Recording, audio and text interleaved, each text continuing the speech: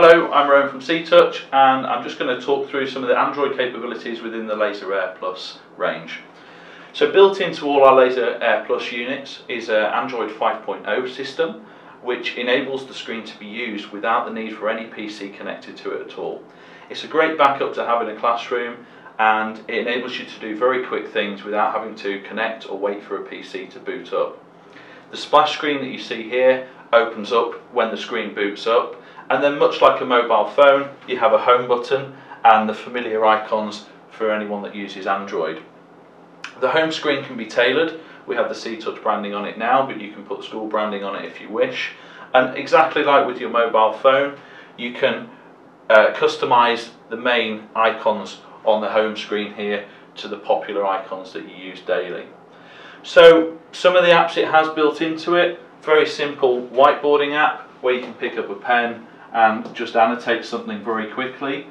It's not as intuitive as a software-based program on Windows, but if you want to walk into the classroom and make a quick note on the wall, it's perfect because it's just instant on. Very much pen and paper to replace a whiteboard or flip chart. If I go back home, it takes us back to our home screen. I can also browse the internet. Because the Android sits on the internet, I can very quickly bring a website up in front of a class if I want to show them a website. And likewise, if I go back to home, I can open Office applications. This is particularly useful if you have supply teachers come in with a USB key with various different files. You don't need to get them set up with a PC. They can simply use the Android USB slot here, put their memory stick in, and then using Microsoft Office Suite open any Microsoft programs that they have, and they can deliver PowerPoint, Word, Excel, etc. Like with any Android system, I can hit the button to go into the full app menu. So these are all the apps that are currently shipped with the CTOUCH screen, but like anything app-based, it's a very personalised thing. So if you go to the CTOUCH App Store, you can find a completely open source app store with all the apps that you would normally find for your mobile phone or tablet.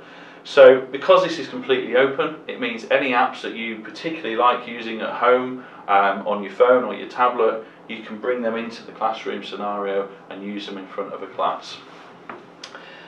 If you're worried about the content on some of the apps, or indeed giving the students access to the internet, any single one of these apps can be locked with a PIN code. So the idea is to encourage students to use this out of class times without you having to have the teacher's laptop connected to the screen.